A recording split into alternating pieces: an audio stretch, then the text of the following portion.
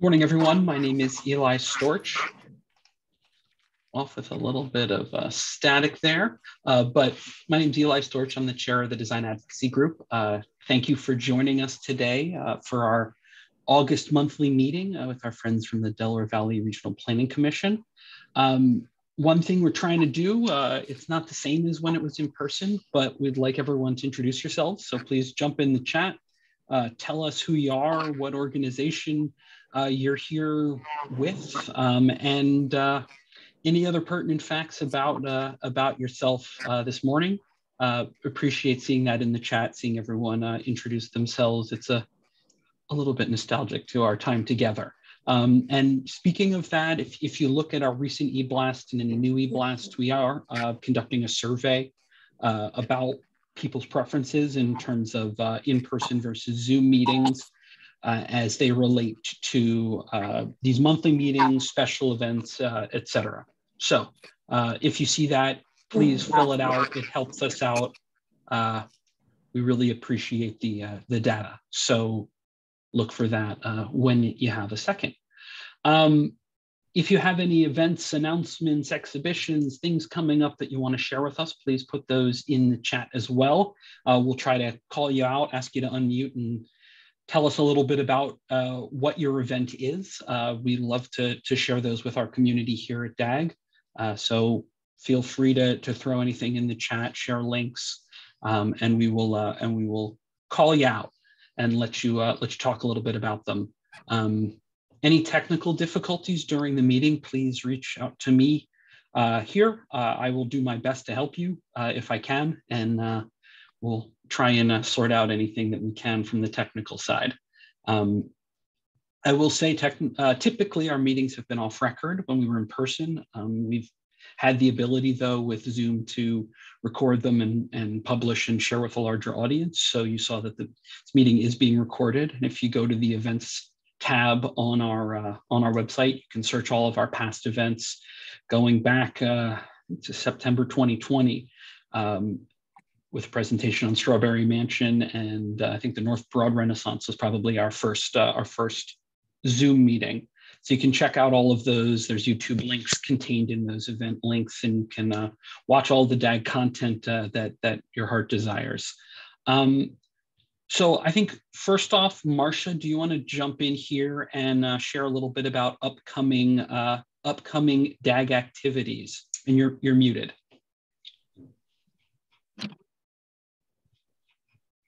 All right, thank you, Eli, and hi, everyone.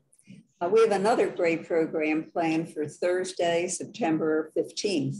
Eric De Vera will be talking about Parking Day, which will be occurring the following day on the 16th. And if that's not enough, DAG will be reporting its progress on its Streeteries design guidelines. So we'll look forward to seeing you next month on the 15th. Eli. Yes, thank you, Marcia. We are looking forward to that. This Streeteries progress with DAG has been going back a good long way now, and we're excited to talk a little bit more about it, the progress that's been made, how we're setting ourselves up for the upcoming regulations from the city, and what we're going to be releasing as soon as we see those regulations coming out. David Brownlee, do you want to jump in and give us a few advocacy updates? Right. I think most of you are aware that the community outreach for the future of the Roundhouse, the police administration building, designed by Bob Geddes as a symbol of reform and associated because of its historical association with Frank Rizzo with other things, that the community outreach portion that the Planning Commission is undertaking before putting the future of the Roundhouse out for bids is now underway. And you can find the opinion poll that the city is using at www.roundhousefutures.com. Yeah, it is a .com address. And so if you want to participate in that process, do that. I've just put in the chat at the beginning a extraordinary digital vision of the future of the Champs-Élysées, created 2 years ago by a French architect named Philippe Chiambaretta, who not coincidentally is serving as a consultant to Design Workshop, which is preparing a vision for the future of the Benjamin Franklin Parkway right now. It's about an 8-minute digital presentation, which I do really recommend that you take a look at. If Philadelphia is actually going to transform the Parkway, we need a vision of what it will be that's really compelling. And this vision for the Champs-Élysées in Paris is compelling. In fact, it's so compelling that although it was not commissioned by the city, it has been officially adopted by the city. The mayor of Paris says that she aims to implement it. It's stunning. So I recommend that you take a look at that. That's, I think, the first item in the chat today. I think that's it, Eli. Wonderful. I just dropped that in again for anyone who missed that first link. You can see the Vimeo link there. George, do you want to jump in? You have a few advocacy items as well. Sure. George Claflin, one of two vice chairs. Probably the biggest thing in my mind at the moment is a piece on the University City townhomes, and we're meeting about that within the next few days. And so there may be a piece that comes out, an additional piece. There is already a piece on our website right now about the townhomes. Very serious issue. Two issues and mirror images of a very different character, Washington Avenue and Spring Garden Street. We had some discussion as to whether we should have a position on Washington Avenue. Many other organizations already have staked out their positions. We are concerned, or many of us are concerned, about the safety factors in the western part of the work, where the street will be repaved basically to 5 lanes without much other development. In contrast, Spring Garden Street has got quite a bit of money, including a recent grant from the William Penn Foundation that puts them over the top and permits them to start doing the planning for making a trail linking boulevard essentially out of the pretty nice right-of-way of Spring Garden Street that will link the Delaware trails to the Schuylkill trails. So those are among the many things that are coming out. The other thing that we've been tracking, and I think we might want to do a piece on, is the staffing level at the City Planning Commission has declined considerably and is now at the level of 32, or at least that's what's in the phone directory, which certainly in my opinion is inadequate for a city this size and complexity. Wonderful. Yeah, thank you for sharing that. Obviously, the wonderful is for your updates, not for that level of staffing. So we'll follow up on that, and there should be some advocacy around that coming up. I wanted to point out a couple of items in the chat. Sarah Hagee, thank you for sharing about the Electric Expo 2022 coming up out in King of Prussia. And Shannon also posted a link here to the New Gravity Housing Conference. Shannon, you want to unmute, talk a little about New Gravity? Hi, yeah, thanks. I appreciate the opportunity. So Green Building United is a real wonderful force in Philadelphia and its regions. And every year, their Passive House community puts on this conference. It's totally virtual and it is tomorrow, but you can sign up right now from the link I threw in the chat. It is the only affordable multifamily passive housing conference out there. And these speakers are amazing. They're all from the East Coast this year. They're by invite only, and there's something for everyone from policy, health, workforce development, return on investment, you name it, monitoring, data. We've got some incredible experts. So please join us tomorrow. Thank you. Wonderful. Thank you for jumping in. Also wanted to point out Daniel Pascal dropped in the link to the Eastern PA Greenways and Trails Summit. September 26th to 28th. So there's a link there. You can learn a little bit more about it. As George mentioned, we've been reaching out and hopefully we'll have some more on the Spring Garden plan in a future DAG meeting that we are checking in on, and hopefully we'll have that for everyone soon. SJ, if you scroll up in the chat, those links should all be should be visible to you if that's where you're not seeing them. But thank you everyone for sharing those. So let's jump into our presentation. I'm going to pass it over to George Claflin in a minute so he can introduce our speakers. Just please remember we will have a Q&A at the end, so drop your questions in the chat and we will do our best to answer them. And please stay muted as we go through the presentation. So George, I will pass the mic over to you. Thank you very much, Eli. The Delaware, first I'll start with the definition of the Delaware Valley Regional Planning Commission. They are one of quite a few federally designated metropolitan planning organizations that are funded largely by the Department of Transportation, the federal level. In this region, they cover 9 counties in 2 states, Bucks, Chester, Delaware, Montgomery, and Philadelphia here in Pennsylvania, and Burlington, Camden, Gloucester, and Mercer in New Jersey. And their vision is one of a prosperous, innovative, equitable, resilient, and sustainable region. And they are trying to achieve that through coordination and convening of the widest possible array of partners, including individual citizens, government entities, and special purpose entities such as transportation authorities. And they're highly engaged.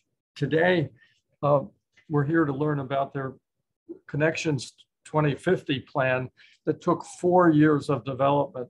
But first, I want to just segue a little bit to regional planning as an organism.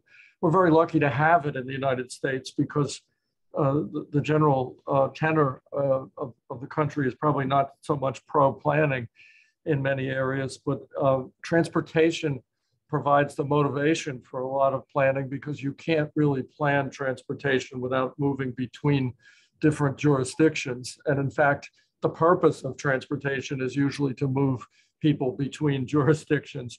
And I'm reminded of someone who's credited with being the first regional planner, Patrick Geddes of Scotland, who, among other things, developed or built a camera obscura in Edinburgh to observe the Edinburgh region. And he is also credited with having defined the concept of the valley section that Ian McCart made a great deal of use of in his work. The other person I'm thinking of is Kevin Lynch, the great urban design theoretician who wrote one of his most interesting books on regionalism was, of course, The Sense of a Region, or Managing the Sense of a Region. So it's with this great heritage that we think about the role and mission of Delaware Valley Regional Planning Commission. At Penn, for example, there are 2 departments that claim the name regional planning. One department is the Department of City and Regional Planning. The other is the Department of Landscape Architecture and Regional Planning. And they both have great claims on that title, and I don't think they're anxious to give them up. So we're very lucky, very happy to be able to have our guests today. And they've done an incredible planning effort that was done under very difficult circumstances during COVID. And they have a vision of the future that they articulate in great detail. And I will let them explain that. But first, let me introduce the principals here. Barry Seymour is the executive director of the Delaware Valley Regional Planning Commission. And he tells me that the first plan that he worked on here was the 2020 plan. And I can remember working for someone who was very happy about, many years ago, of course, working on a plan for 2020 because it articulated with what we consider to be good vision. The new direction, of course, is 2050. And Barry has a BS degree from Tufts and an MRP from University of North Carolina at Chapel Hill. He's also, in addition to being at DVRPC for many years, he has had a major role in the Association of Metropolitan Planning Organizations, which is a national convener of such organizations throughout the country, all of which have distinct regional characters, I'm told, and maybe we can get some comments on that. Brett Fusco is the Associate Director of Comprehensive Planning at DVRPC, and he was the overall co-author of the plan. And he's an expert, among other things, on scenario planning, about which you will hear quite a bit, I think, during the presentation, as it is part of the dispatches from the future component of the plan. He has a BS degree from Wichita State University and an MCP with an emphasis on physical planning and urban design from Penn. And Jacqueline Davis was a co-author of most of the plan and has also managed the convening of the public and stakeholder visioning process, about which I'm sure she will explain more. She facilitates the Futures Group, which is one part of that activity.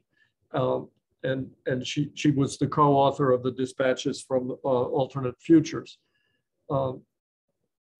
She has a BA in political science from Penn State and a master's in urban and environmental planning from the University of Virginia. And you're probably tired of hearing from me, so I will turn it over to Barry to commence the presentation. Thank you very much for making yourself available today. Thank you, George, and thank you for that generous introduction. And thanks to Eli for having us on your agenda today. And thanks to all of you who were able to join us. So I am going to kind of do a brief introduction on some context about the regional plan, why we do it, where it fits in to sort of a larger portfolio and set of activities that we're responsible for, but also how it could be used more broadly. And then I'll turn it over to Brett and Jackie to take you through some of the details around the policies of the plan, some of the strategies, and our investment portfolio, because the plan, you know, as they say, planning without action is just a dream. But action without a plan is a nightmare. So we try to tie all that together. Next slide, Jackie.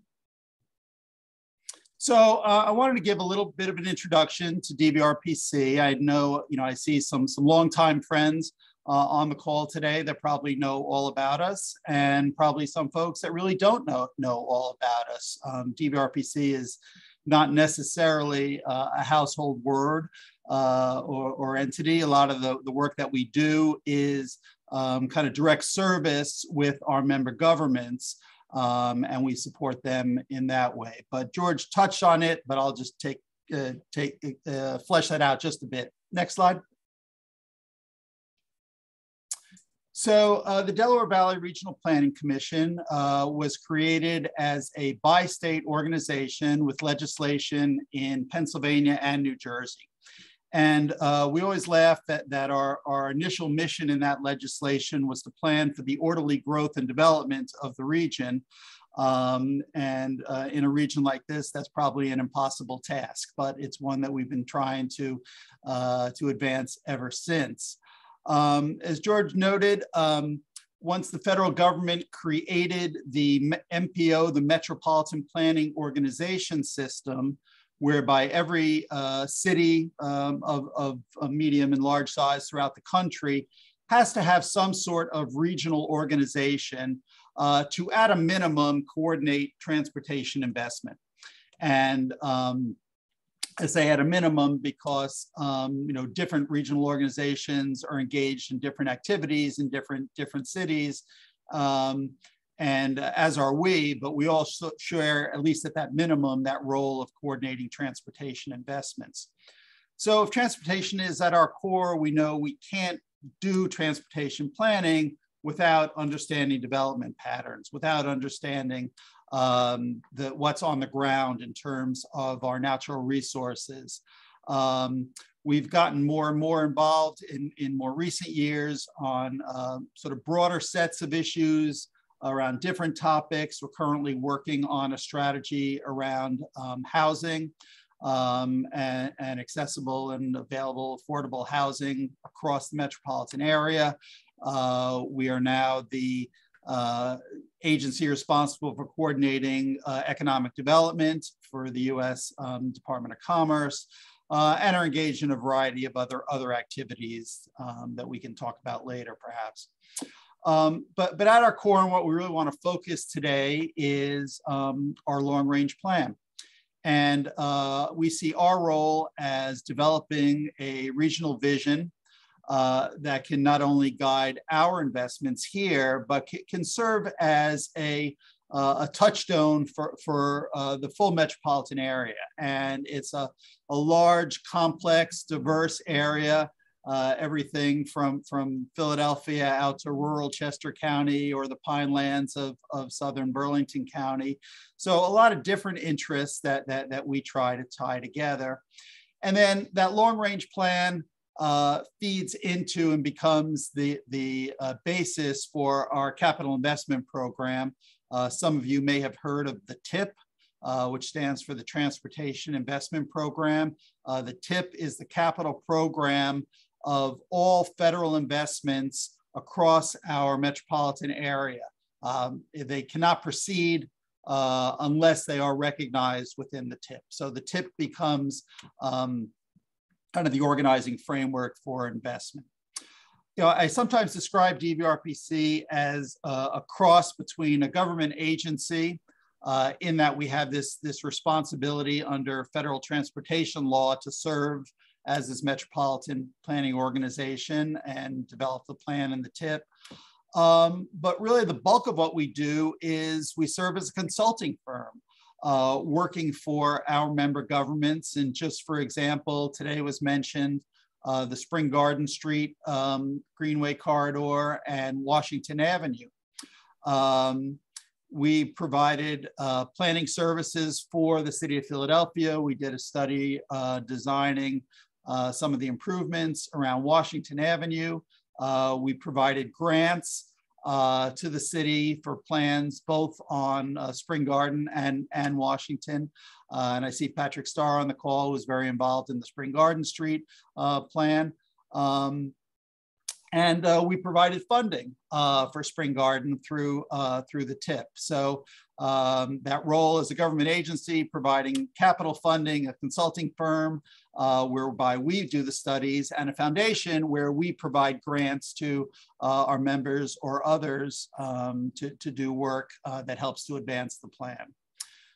Next slide. So this is our board structure.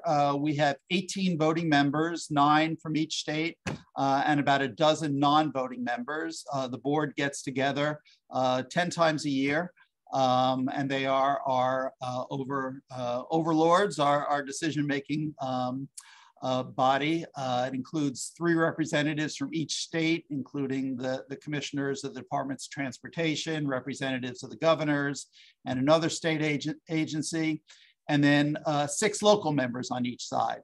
And that consists of 4 counties from each state and 2 cities from each state. So in New Jersey, that's the city of Camden, the city of Trenton. In Pennsylvania, it's the city of Philadelphia and the city of Chester, which you might ask, why Chester? And that's because back in 1965, when DVRPC was created, the city of Chester was the 2nd largest city in our 5-county region. So continuing to today, the city of Chester is a voting member on our board. Next slide. So here's just a snapshot of both a map that you can see the geographic area of our region, and kind of a snapshot by the numbers. This metropolitan area is almost 6 million people and 3 million jobs. As I mentioned, we're 9 counties in 2 states with 4 cities. Within those 9 counties are 352 local governments.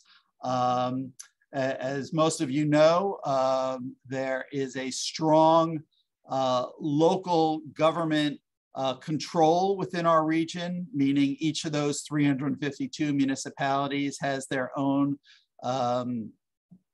local zoning code, their own planning boards, their own decision-making structure, and are largely responsible for development and land use within their own jurisdiction. Our job is to, best we can, try to tie those together, try to make investments that can either support or incentivize growth in appropriate areas. And these are pre-COVID numbers, but within our 9-county area, about 100 million vehicle miles traveled per day, 100 million vehicle miles traveled per day, and over 1 million transit trips per day, although we're not back to that yet. Next, please. So, you know, a key role and a challenge, I guess, for any planner is to try to reconcile what's on the ground today, where the trends seem to be taking us, and our vision for where we'd like to go.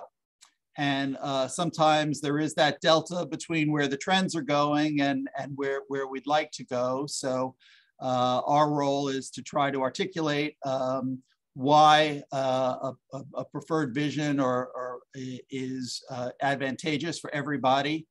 And then how can we bend the trends? How can we change patterns over time? You know, and as George mentioned, I've been at this a long time here.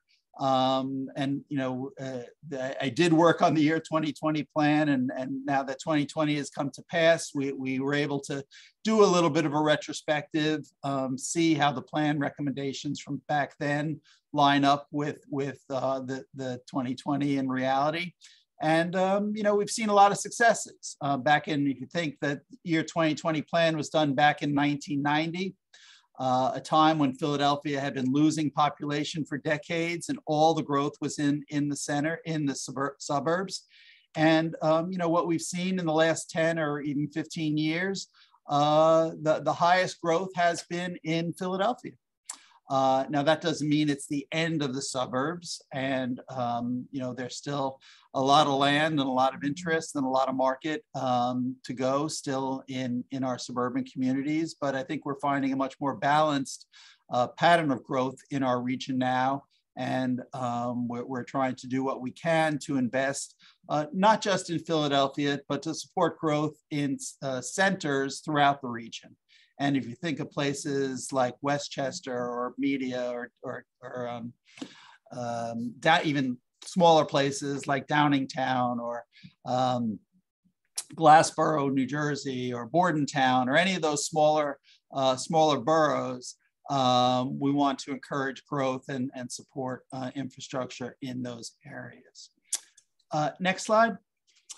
So the heart of the plan is around transportation, as I mentioned. That is the federal mandate. But we've chosen to take a much broader, much more comprehensive look at the region and at how transportation connects us. And while it's not always the sufficient driver of growth, it's absolutely a necessary driver of growth. And by encouraging different forms of transportation, different communities, and giving people options, that can really lead us in a lot of good directions what we're trying to achieve here. So with that, I'm going to turn it over, next slide, to Brett Fusco. Brett has been our manager of the long range plan, and he and Jackie will take you through the vision, strategies, policies, an investment portfolio, and then hopefully we'll have plenty of time for your feedback and some discussion on the backside. So Brett, all yours. Thanks, Barry, and good morning, everybody. I'm going to focus on the vision and strategy section of the plan, including some of the background analysis and public outreach we did to inform this portion of the Connections 2050 plan. So in each update of the long-range plan, something we have to do every 4 years by federal mandate, we undertake a collaborative planning process. And this process uses scenario planning and regional indicators amongst other things, to understand the trends and forces shaping the region. It then uses this information to inform our regional visioning, as well as to help us identify strategies to help achieve that vision. We shape all of our long-range planning efforts around public engagement. We also build tools like our Municipal Implementation Toolbox, which identifies strategies that local governments can use to implement the plan, and decision-making tools like our multimodal project evaluation criteria that analyzes the benefits and trade-offs of different transportation projects relative to the plan's vision and goals, all as ways to help bring about the vision. We also do some work to help to evaluate our planning process as part of our effort to continue to learn and improve. Barry mentioned we do scenario planning to help us kind of think about the future and what the future could be, and think about the future not just as a projection of the recent past, but one where nonlinear trends and forces can shape it to be something completely different than what we know today. And so, for a variety of reasons, when we look out into the future, it's certainly a bit cloudy. So I like to use this cloud shape to kind of represent a range of plausible futures that could come to pass. So we can think of kind of an infinite number of futures within this shape. But most planning processes don't function this way. They typically are looking at a singular vision of the future. That's whether they're looking at an aspirational vision of the future they want to bring about, or a most likely future, which may be less aspirational, but kind of a continuation of recent trends. They also tend to sweep a lot of our kind of assumptions about the future and uncertainties under the rug, where they're kind of hidden away and we're not thinking about them. So exploratory scenario planning is a strategy that helps us to see better into a range of probable futures by assessing uncertainty within a changing environment, understanding what conditions or events may emerge along with their likely consequences, identifying potential actions to respond or benefit from these uncertainties. This helps to bring a lot of our assumptions about the future to the forefront, to test them out in different ways. Our goal is not to predict the future, but to get a better understanding of how it may play out as well as different nonlinear trends or future forces. And we really need, as wide-ranging a variety of future scenarios to cover as much of this cloud of uncertainty as possible. This can help us to gain a much broader perspective on what the future could look like and be more prepared for when and if it looks different from today. So our current scenario planning effort, worked in all, in our most recent ones, we've worked with an external stakeholder group called the Greater Philadelphia Futures Group that we facilitate. And that group is made up of a variety of, stakeholders from various academic and policy experts down to anyone from the general public. It's an open group. Anyone who's interested in participating and being a part of our scenario planning is welcome to do so. And we'll talk later about how you could register and be informed of this process, which is something we're about to update right now. As I mentioned, we're a 4-year update cycle, which means we're kind of constantly talking about the current plan while also looking to the future and thinking about the next plan. But back to scenario planning. A key part of our exercise is to identify which forces are likely to have the greatest impact on the region and where there's the greatest uncertainty around those future impacts. And so for this Connections 2050 plan, the Futures Working Group really zoomed in on 3 primary future forces where we focused our attention. The first being the digital revolution, where technology is reshaping the economy away from industrial era production and toward the creation of information and content. And you can see kind of across the top, the technology side of one of these forces, or as a force. And then the axis on the left-hand side has our other 2 forces, one which being rising inequality, which limits the just and fair inclusion in a society where everyone can participate, prosper, and reach their full potential, and climate change, which is the result of rising levels of greenhouse gases trapping heat in the atmosphere.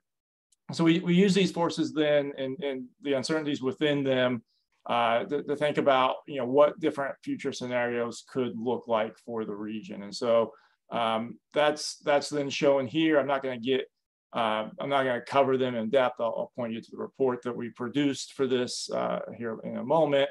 But really the uncertainty around these were, will technology change incrementally over the next 30 years, or will it be transformative, and to where technology change will take us to places where we almost probably can't even begin to envision today. And then the second half, we combine climate change and inequality, which we see as collective action problems, and that's where the uncertainty really lies in those. Is, are we going to be able to somehow take grassroots effort or public effort around reshaping both of these issues to tackle them head on, basically. I mentioned I'm not going to go into these scenarios in detail, but I would just point out the bottom two are not particularly rosy futures, and I think this is another difference from scenario planning from a lot of planning that we tend to do in the urban planning field, and that's look at potential futures that aren't ideal, or putting on rose-colored tinted glasses to think about what we want the future ultimately to look like. And this helps us to really understand some of the systemic risks that are out there, as well as opportunities to help us respond to them. And so, as I mentioned, the scenarios we actually use them in two different reports. The kind of more accessible, wider ranging report, Georgia mentioned, is called Dispatches from Alternate Futures. It's really a series of news articles about the future, trying to help understand what each of those different futures could look like. Kind of covers a range of issues, not just transportation, but environment, economy, climate. We basically finished writing this report in February 2020, and then the whole world changed. So we tried to throw in some very last minute breaking news coverage around COVID-19 as we were doing the design and layout of it. We did a second, more technical report called Preparing Greater Philadelphia for Highly Automated Vehicle Deployment. This looked at really use those same scenarios to look at how automated vehicles may or may not deploy in the region over the next 30 years. We certainly aren't 100% sure that's going to happen. I think there's still just general uncertainty there. But we also took a broader view of how the transportation network could evolve in the future in each of these scenarios, and part of that evolution being decisions that we're all making today, and kind of what's the general vision that we're working towards, and not just DVRPC, but the region as a whole. And I think what we've tried to always account for in these scenario exercises is have them not just purely be documents for DVRPC, but really to be documents for the region to use and think about. The scenario planning helped us to inform our visioning workshops. So I have here some kind of direct quotes that we heard in our series of workshops, and through a web survey. We also did a series of community conversations where we targeted and reached out organizations around equity and environmental justice issues, around youth, which has always been a group that we've, I feel like have missed in our long range planning, as well as the business community. We categorized, the thousands of comments we received. We use those categories to help us to define, set up the vision, which I'm going to show you here in a second. But we definitely heard a lot, obviously, around transportation, being a transportation agency. We heard a lot about equity in addressing income disparities, which to a certain extent goes a little beyond our purview, but it's certainly something that we're all very interested in. We heard a lot about the regional economy, because this happened as COVID was really kicking in, and we had a whole set of in-person outreach that we had to completely redesign at the very last minute to move online. We heard a lot about the COVID impacts of the economy and rebuilding post-COVID, which we're still not quite there yet. I've heard a lot about needs for more education within the region. We heard a lot about climate change, sustainability, and resilience. And I think the thing that maybe surprised us a bit, it was probably the newest thing we really heard about. It was a lot about kind of small d democracy in engagement was yeah, I think a topic that was new to us in terms of being a big component of our outreach and what we were hearing back. So we took, took those comments, we categorized them, and we used that, what we heard to write this vision statement for the region, an equitable, resilient, and sustainable Greater Philadelphia region that preserves and restores the natural environment, develops healthy, inclusive, and walkable communities, maintains a safe, multimodal transportation network that serves everyone, and grows an innovative and connected economy with broadly shared prosperity. Breaking that down a bit, there's kind of a lot there, even though I think we kept it pretty short and compact. It's really built around three core plan principles. The first being equity, which we defined as the just and fair structuring of society where everyone can participate, prosper, and reach their full potential. This also includes accessible civic engagement that gives everyone a voice in public decision-making, with a particular focus on communities that have historically been marginalized and disenfranchised. Resiliency, which is planning in advance to reduce the vulnerability of people and infrastructure to hazards and emerging threats, such as extreme weather, pandemics, and recessions, and the ability to quickly recover from threats and hazards when they do happen.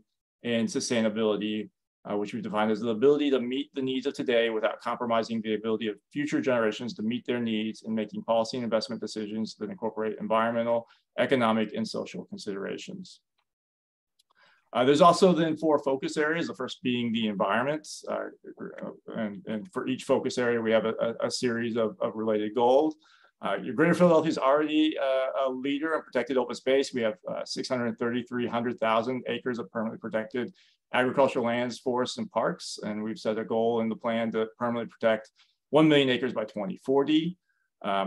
Carbon emissions have declined regionally between 2010 and 2015, which is still the most recent years for which we have data. The plan sets a goal of net zero carbon emissions by 2050. The plan sets a vision to build more ecological communities by designing with nature. The plan aims to increase local production, distribution, and access to fresh, healthy, and locally grown foods. And the plan works to improve air quality, water quality, by noting that the most important air quality improvements will also help to reduce greenhouse gas emissions, since they largely come from the same sources, the burning of fossil fuels. The second focus area in the plan is around land use and communities. The plan aims to focus growth and development around 135 development centers spread throughout the region. These are focal points in the landscape, which have the necessary infrastructure to support additional jobs and people. This will help to create more vibrant communities that enhance the region's walkability, bikeability, and transit service. The plan also envisions the development of a more racially and socioeconomically integrated communities, enhancing community schools and amenities, including the development of an 800-mile regional circuit trail network and the preservation of historic resources. Our region has long played a deeply important part in the American story, and is something we should do a better job of telling. And telling that should include also the bad parts of our history. DVRPC is primarily a transportation agency, but as we noted early on, transportation connects us to everything else. From the transportation vantage point, we know our infrastructure is aging and too often in a state of poor condition. There are plenty of opportunities to update and modernize as we repair our existing infrastructure. The plan intends for every transportation project to enhance safety, walkability, bikeability, and access to transit. This is a key to achieving a Vision Zero goal of no transportation fatalities or serious injuries in the region by 2050. Integrating modes into a mobility as a service network can go a long way toward reducing the need to own your own vehicle in order to have access to mobility and reliable transportation, which is needed to participate in our world today. And transportation, as transportation digitizes, we will need to do more in the realms of security and cybersecurity to ensure reliability and safety. Our last focus area is around the economy, and transportation still remains very critical to the digital economy. As we've seen e-commerce rise, we're also seeing increasing truck volumes that go with it. And so even though people spend more of their days at work moving around, physical movement of goods and services is still as important as it ever was. We need to make sure that we have the workforce skills we need to prosper in the digital age while greening our economy, to respond to climate change, building the small businesses that will drive the region's future, making sure that we all are connected to a broader global economy and with more broadly shared prosperity. We worked a lot on strategies for Connections 2050. Our previous long-range plan, Connections 2045, had about 245 strategy recommendations. It was really kind of, they were all spread all over the place. So we tried to consolidate them and at least give, a few key strategies that really help us to recommend, to present our recommendations within the plan. So you can see this table here shows the 15 key strategy recommendations in there. They are very high level. We break them down more specifically for each, but they all are intended to be consistent with the plan's principles of equity, resiliency, sustainability. They are also shown by the focus area. We've added a 5th focus area around regional planning. I will note quickly on number 13, be prepared to adapt to a range of plausible futures. We've identified some more adaptive strategies. So these are strategies that really respond to the specific scenarios that were developed. Thinking about if this happens, how should we respond? Some of those recommendations may be not beneficial or even harmful in other futures. So hence the need to be kind of strategic in pursuing those sorts of recommendations. And then I also want to highlight, just for this group, I thought it was important to highlight this strategy number 5, design new and celebrate historic, high quality, walkable neighborhoods. This strategy included something that we haven't done a whole lot of, some just kind of general urban design recommendations. It also then included some more specific strategies around reducing parking minimums and improving parking management, adaptively reusing underutilized buildings and designing new buildings for potential adaptive reuse. Use creative placemaking strategies and programming to animate public spaces for diverse audiences, protecting historic resources, creating a vision to develop more parks in underserved areas, and prioritize existing parks investments in maintenance, and strengthening neighborhood schools' role as community and social centers, using local land banks, code enforcement, and other means to fight blight, decay, and abandonment. And for each of our strategies, so in terms of strategy number 5, we look to tie back kind of the most relevant set of 3 goals every time. And so that's where this strategy ties back into, but it does tie into other goals as well. So I'm gonna, at this point, stop, pass it on to Jackie. She's gonna talk about some more about strategies and funding. Yeah, thanks, Brett. If you can just stop sharing your screen, then sure. I can share from my end.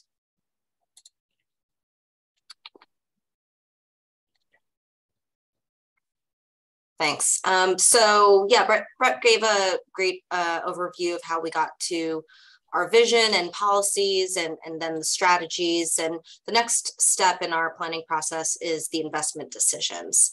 So our vision and goals are set, they set our ideal, but we can't afford everything that we want to do to implement that vision, the planning process. So we analyze and prioritize projects based on the vision and also the need that exists. So in the Pennsylvania side, for example, the plan allocates more funding to transit at $24.4 billion than it does for roadways at $23.5 billion. And there's the greater disparity on the New Jersey side for what we need. And overall, we can only identify about 44% of the funding that we need to achieve the vision. So strategy 14 that Brett showed in a couple slides earlier is decision-making that supports the vision and goals of the Connections 2050 plan. And we use a project benefit evaluation criteria to make those decisions. We use metrics for some of the different criteria, and we weight them in different ways that you can see here. Our planning partners, our counties and the cities that we work with to develop the financial plan help us to set these weights and the goals and the metrics. And this is what we use to evaluate each individual project to see what we're actually going to fund with the revenue that we have. So before funding individual projects, we fund project categories in a way that aligns with the regional vision. This chart here shows the cost of the vision plan as the sum of each bubble here represents the cost of $1 billion. And the greatest needs are identified as system preservation on the roadway side, operational improvements, and expanding bike and pedestrian infrastructure. The filled in bubbles are what we can afford out of the vision and identify how we've allocated the reasonably available revenue to different categories within the vision plan. The lack of funding leads to some tough decisions, particularly on the Pennsylvania side of the river, on the bottom side of these estimates here. So the plan focuses on maintaining existing infrastructure, allocating nearly 3/4 of available roadway revenue to system preservation activities. It greatly expands the vision for bike and pedestrian infrastructure. The plan aims to increase the amount of revenue going to standalone bike ped projects with 4% in Pennsylvania and 5% in New Jersey. And around 13% of funds are dedicated to safety and operational improvements on both sides of the river. And it's worth noting that the plan allocates more funding to standalone bike ped facilities at about $0.9 billion as it does to roadway system expansion, which is just below that. And the system expansion category does have a hard cap at 4% of roadway funding available. Other projects include a range of mandates that need to be funded, though these are the smallest budget in the plan at roughly 3% of available funding. And in addition, nearly every project in the Transportation Improvement Program, or TIP, that Barry and Brett mentioned earlier, has safety, bike, and pedestrian components, as does the category like roadway preservation and operational improvements will include those components as well. So this slide details the vision plan by project category for the transit side of our plan. And here the greatest investment need are system expansion, just like the roadway side. System preservation, just like the roadway side. And for transit, we do have a larger vision for system expansion. And here's a slide of how our limited available revenues are allocated to each of the project categories. So about 2/3 of available revenue is going to system preservation, about 5% to operational improvements, and 18% to system expansion because there's no cap on the transit side.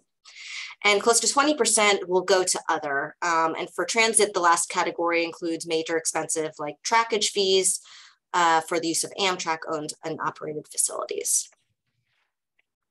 One of the last steps in the plan is to select the major regional projects for inclusion in the plan based on the policy and our fiscal constraint.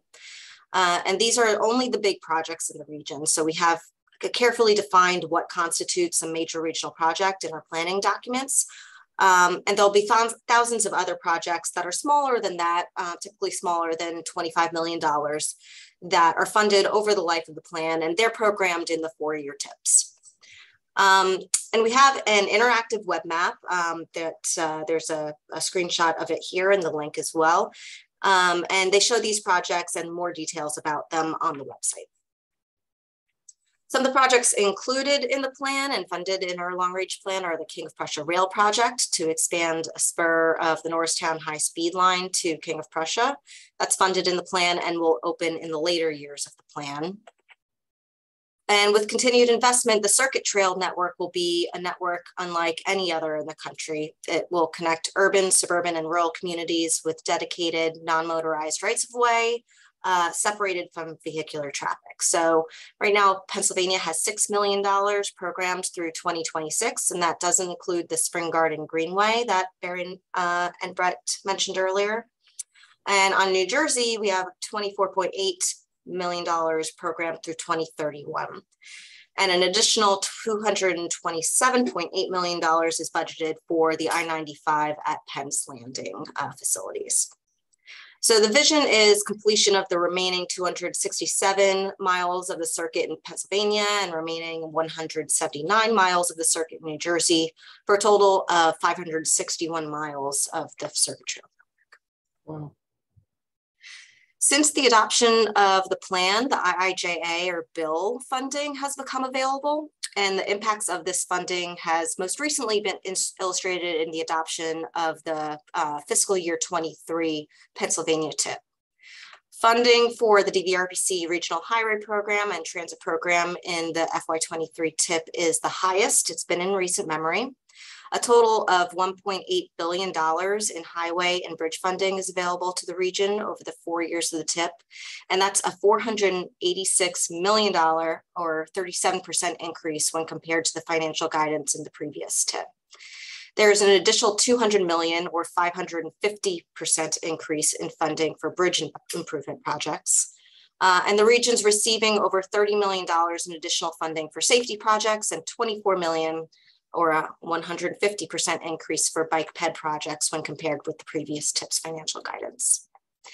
Prior to the passage of the IIJA, the region was faced with the decision to delay, push out from the TIP into the later years of the long range plan, or remove entirely over $750 million of funding from existing projects.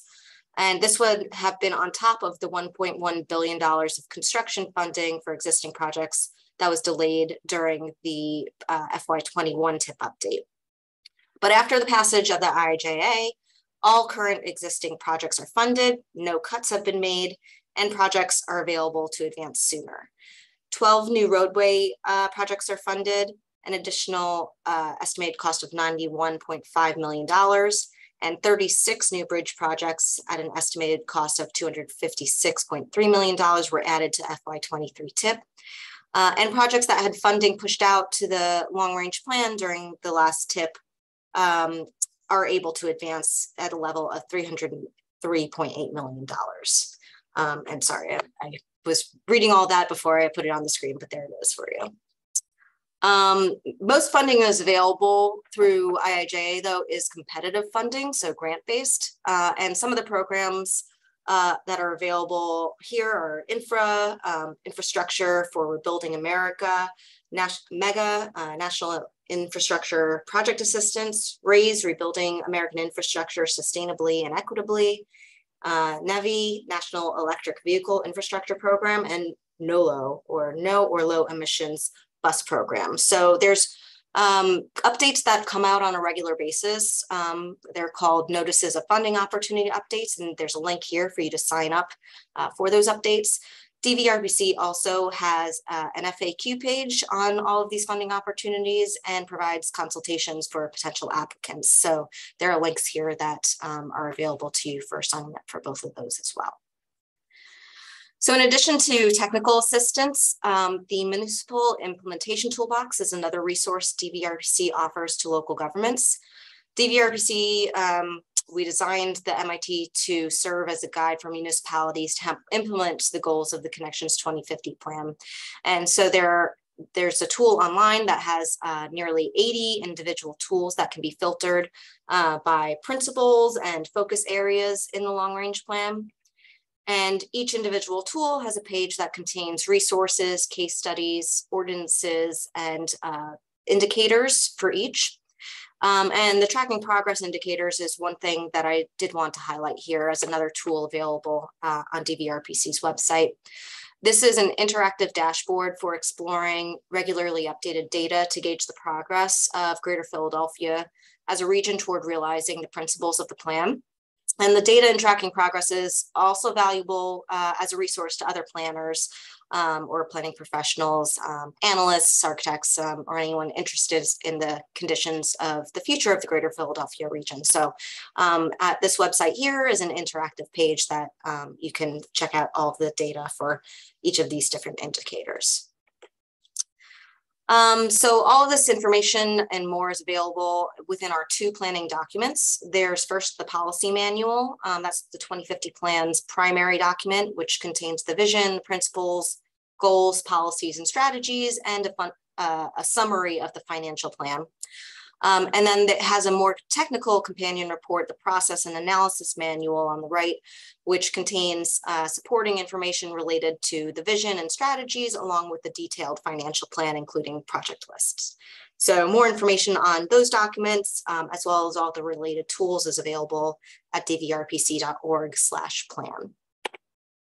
And lastly, I just want to share a couple of ways to stay involved and up to date on the plan and its related committees.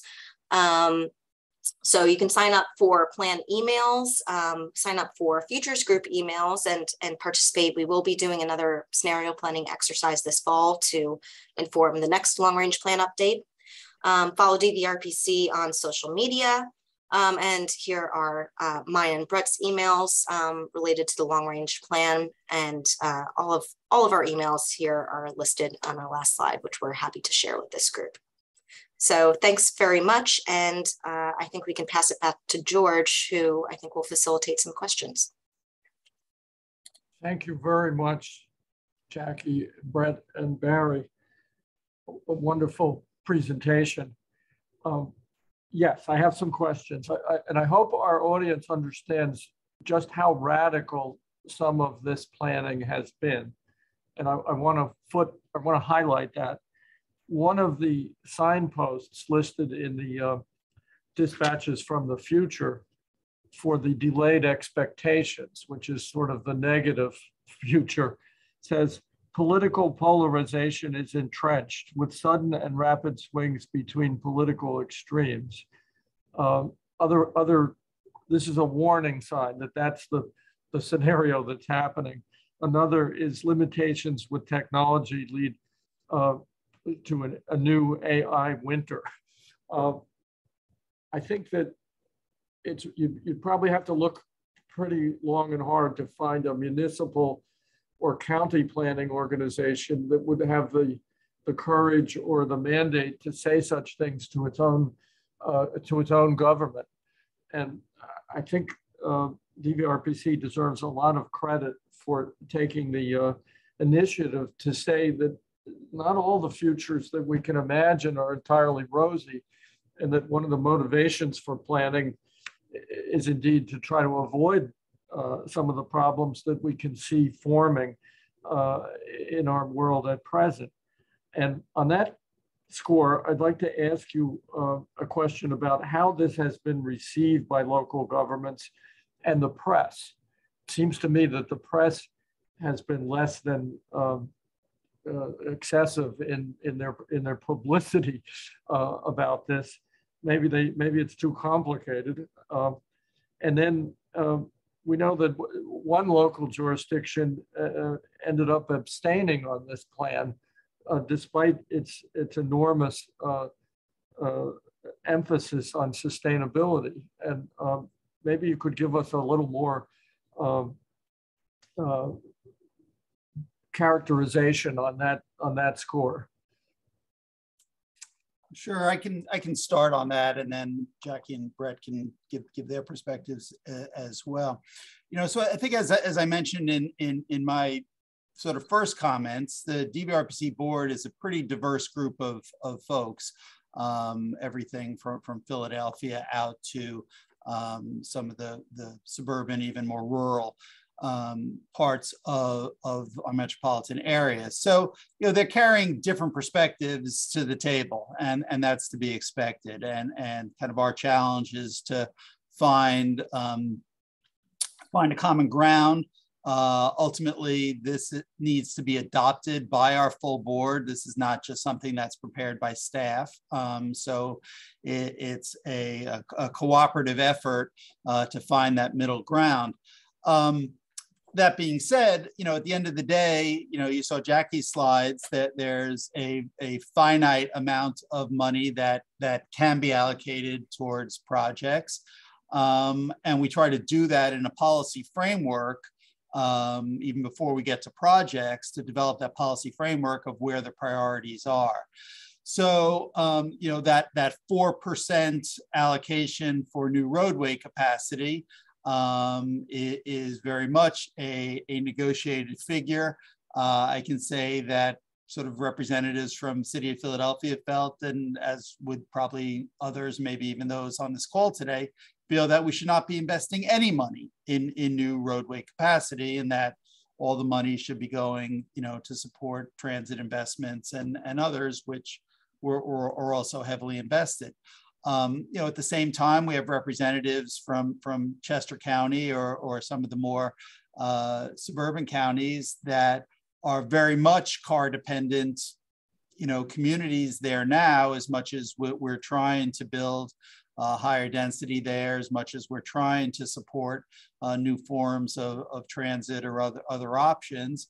But the reality on the ground is still that it is primarily car dependent, and some of those facilities are old that need reinvestment. So there's this wide range that we're trying to find, walk that narrow path through the middle that works for everybody.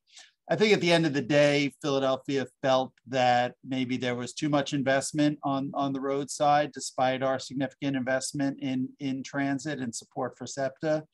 So they chose to take a stand there. Not everyone gets every project that they want. So there are lots of projects that are identified in the plan but are unfunded just because of those caps on available funding. So, at the end of the day, we work closely with the city of Philadelphia, and they're a good partner. They felt they needed to take a stand to, abstain for voting on the plan, but I don't think that takes anything away from their ultimate participation in the process and in working with us on future allocation of funds. So, that's the road that we have to walk. But I think we're that process, we're all in that together. So they know that, and we know that. A question came in on the Broad Street subway, and the first question, I'm going to combine these two questions. One was about extending the Broad Street, encouraging DVRPC to push hard for extending the Broad Street subway into the Navy Yard. The second was, again, on the Broad Street subway, commenting on the current discussions related to the Roosevelt Boulevard extension of the subway.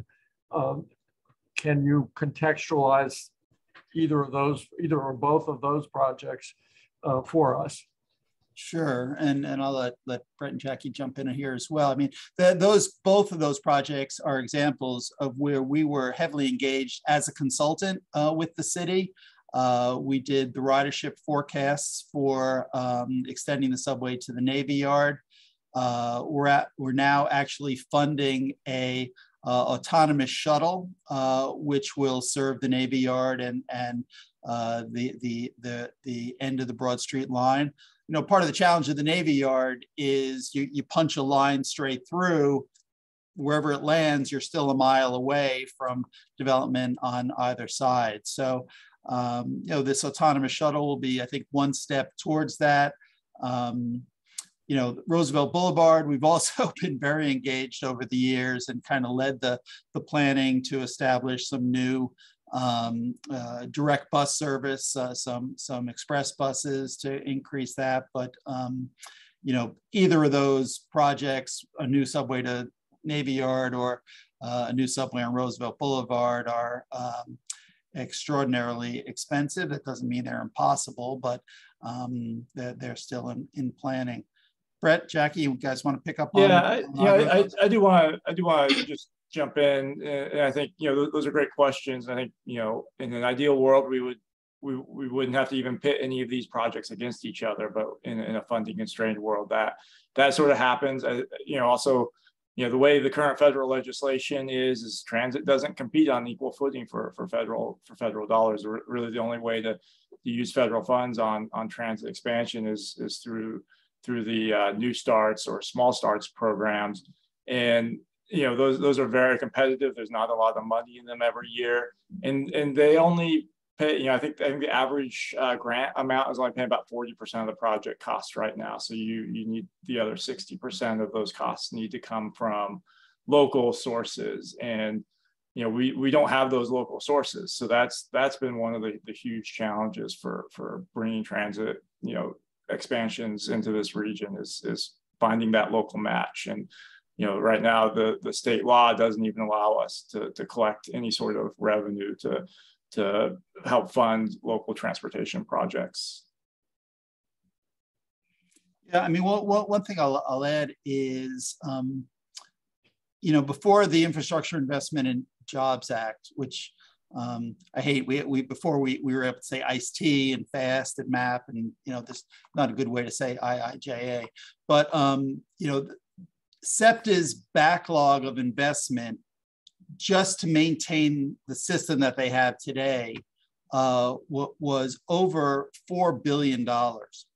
So, as Jackie showed, SEPTA is getting an additional $100 million a year under the new law, which is terrific. They need it and will spend every penny of it.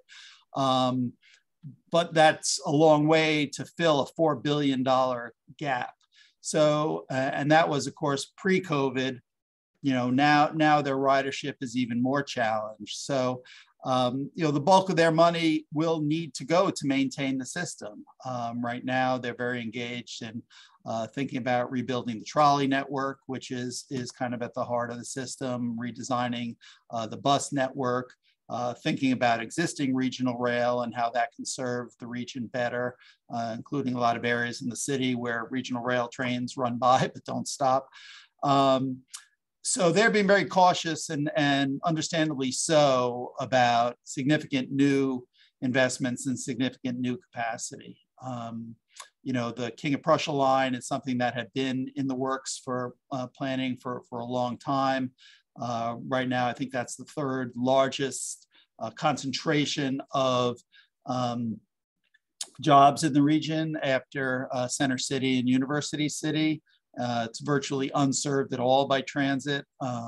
Folks from that live within the city have to take a series of buses and long trip to get out there. So they're still proceeding with that, but I think you can understand why they're being a little bit cautious about committing to significant new capital projects right now. Because the other point is the IIJA is a 5-year bill, and there's no guarantee what happens at the end of those 5 years. I have a question here on how the business community can better engage to help shape better outcomes for our future.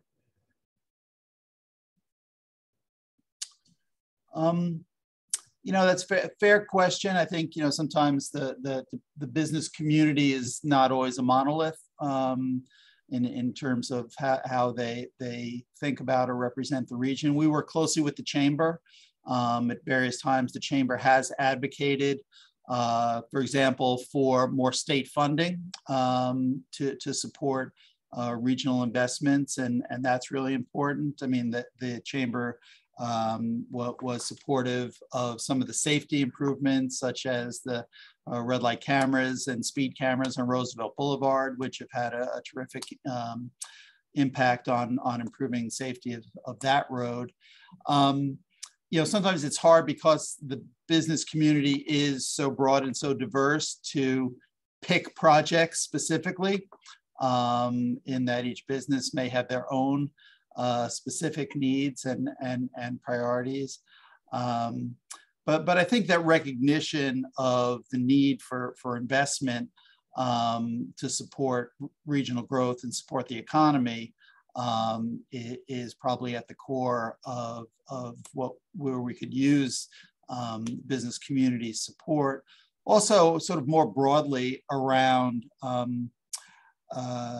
sort of broader issues around sustainability, around energy investment, energy portfolios as that relates to emissions and climate change, and certainly around issues of opportunity and equity, which maybe is the half step away from the transportation, but is very much at the core of our planning goals.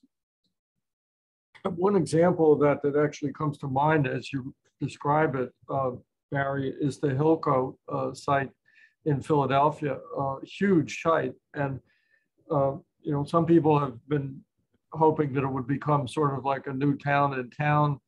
Other people would see it as a new center for biopharma research and related activities. And some of the early proposals seem to focus on big box warehousing and distribution activities, which, while sort of somewhat necessary in our new lifestyle, seem less exciting. And this, of course, is totally within the city of Philadelphia. So I'm sure the city claims a prior authority here, but do you have any comments on such a big project? I've been talking a lot. Maybe I'll give Brett or Jackie a chance at this one. We're following it, we're tracking it, and watching what's going on with how it's moving forward. Obviously, there's a lot of concerns there on just the pollution from the refinery days. And I know they're cleaning that up, but that if it were going in a residential direction, I think that would be something we'd want to pay a lot of attention to in terms of what are those residual health concerns that might come from putting housing there.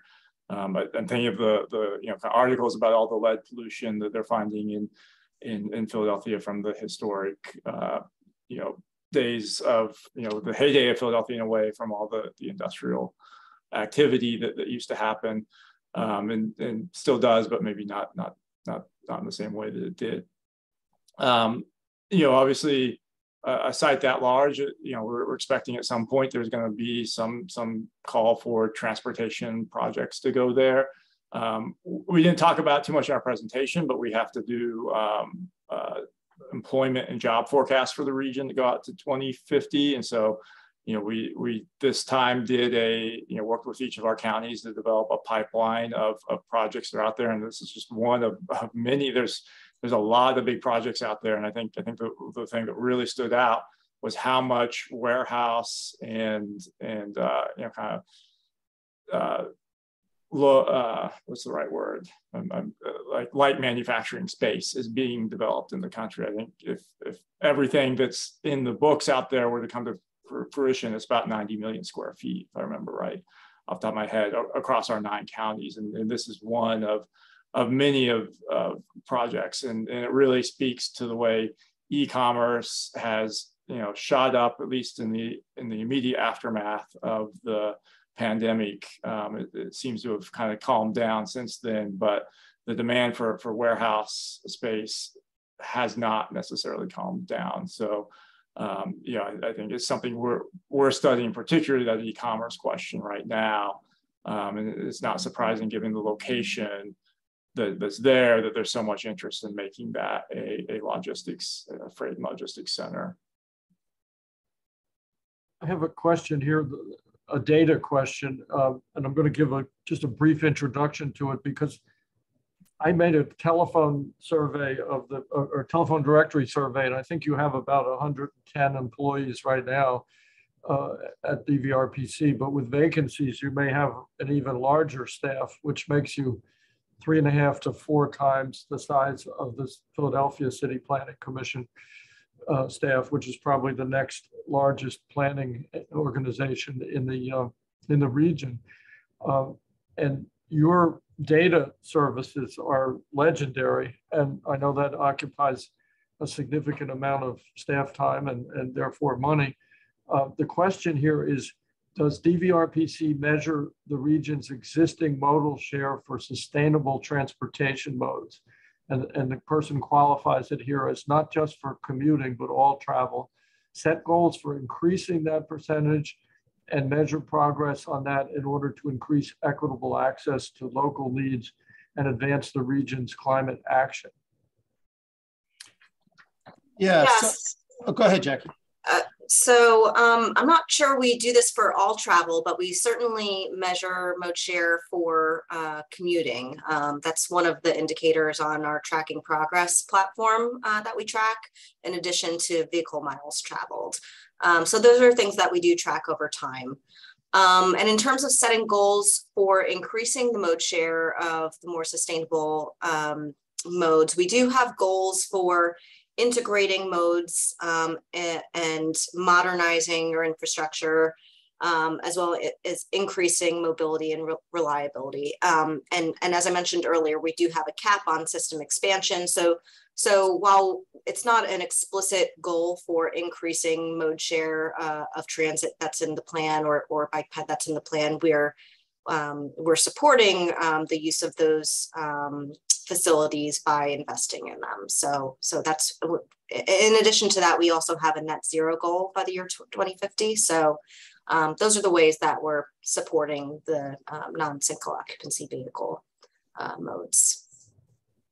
And Brett or Barry, maybe there is a way that we're measuring non-commute travel by modes that you're familiar with. I'm not.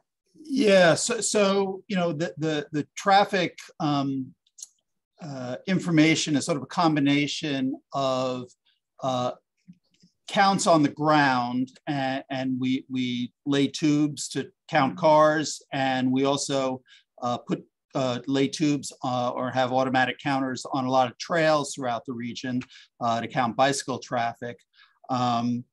So we have sort of hard data on the ground in terms of you know, vehicles and bicycles and pedestrians. We also have a separate set of counters that we use for pedestrian counts. We then rely on other data sources that are out there, and a big one now, the fact that everyone sort of has one of these, which gets tracked and counted as it moves around the region. So we're able to get data on sort of activity movement through cell phone data and how cell phones move around the region. And then finally, we have a pretty sophisticated regional model, which sort of is ground truth with that data, but then is able to sort of project more broadly around traffic by mode, that's then used both on a project basis and on a regional basis. So a lot of that data is available on our website, George, as you noted, by counts, traffic counts, sort of other information is all available on our website. There is actually also a federal requirement that we set targets for future non-SOV travel by commute mode share. That one's been a bit tricky because the pandemic has really reset that. They do count in their working from home as non-SOV travel. You know, I guess not technically travel, but that would be one that actually is way up. What that looks like 2, 3, 4 years down the road, though, is a little harder to project as we hopefully move out of this pandemic at some point in time. A follow-up on this is Daniel Pascal is asking, who was the author of the previous question, what is our target for non-SOV mode share? A non-single occupied vehicle mode share? Or do we have a target for that? We actually have 2 targets, and I don't remember them off the top of my head. I think we set them above where they were at pre-pandemic levels, but below where they are currently. There's so much uncertainty out there, and there's actually not necessarily punishments for not making your targets, but it adds a lot of paperwork and work and kind of just administrative headache for not making your targets. But you know, it is getting us to you know, coordinate a lot more around, you know, target setting around things like how do we increase non-SOV travel, which I think is a benefit to all of our work. And you know, so they are set by urbanized area, if I remember correctly. So it's the Philadelphia urbanized area that we set 1 target for, and then it's the Trenton urbanized area that we set a second target for. I believe the Philadelphia one's quite a bit higher. It might be around 30%. The Trenton one's around 15%, but those are kind of off the top of my head type recollections. And those are annual. Those get reset, I believe, every year. Those are every year targets, so they're very short term. And a question circling back to the some of the introductory things with where I mentioned Kevin Lynch and to a lesser extent Patrick Geddes in this regard, urban design and visual character.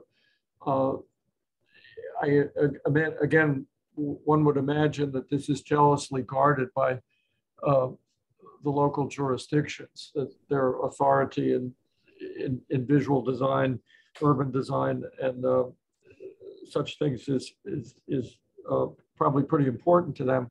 but I know that you're interested in it, and you have some backgrounds in it. I know Brent has a background in it. Can you comment a little bit on where you might go with that, say, in the next plan?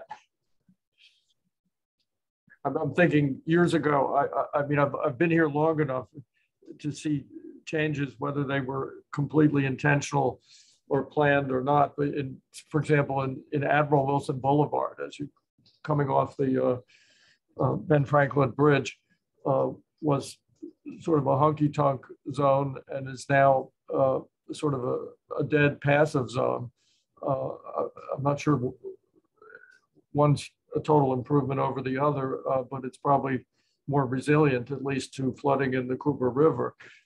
But that's just an example. So we have a land use map that we use for evaluating our transportation projects, and we've used centers in the past. So that's where we're targeting some of or indicating that we want to target some of our development. And we are reevaluating our centers with different land use typologies at the moment. So that will probably inform where we are directing transportation projects and other types of investments to go. But that's kind of an ongoing process that we're just getting off the ground right now. We just finished the first year of our 4-year planning cycle. So we have 3 more years of development to go. So if you ask us 2 years from now, we'll probably have a better, more clear answer for you. But that is something that we do think about.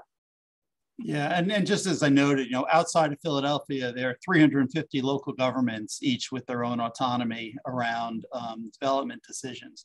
We have a funding program to support action at that local level that helps to implement the plan. So we've given out a number of grants to many of those communities that are doing work either to upgrade their zoning or to sort of improve the character of those communities. So that's one way we can sort of try to influence what's happening in those smaller communities.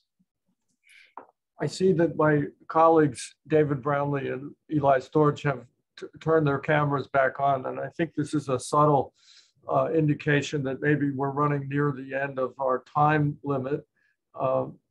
There's no more questions in the queue.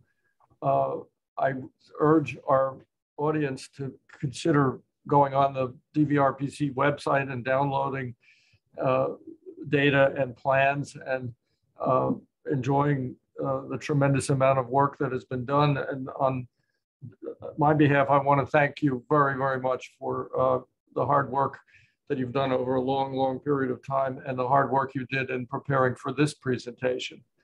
So I'll turn it over to Eli at this point. Yes, for anyone who would like to turn their camera on, we do our quiet virtual applause at the end of our presentations these days. Thank you so much for joining us. It really was a wonderful presentation and an enormous amount of work to share. So we thank you for joining us, and George, thank you for the questions and moderating. So we'll be back in September. That'll be up on our website soon on September 15th. Which will be an evening event where we're going to get into the streeteries the day before parking day. So come talk about public space, whether it's restaurants, whether it's parklets, and then go out on Friday and see some wonderful parklets for parking day. So thank you again. Everyone enjoy your Thursday, and we will talk soon. It's Wednesday. Enjoy your Wednesday. We're usually on Thursday. Talk soon. Thanks for having us. Thank you. Yeah, thank you so much.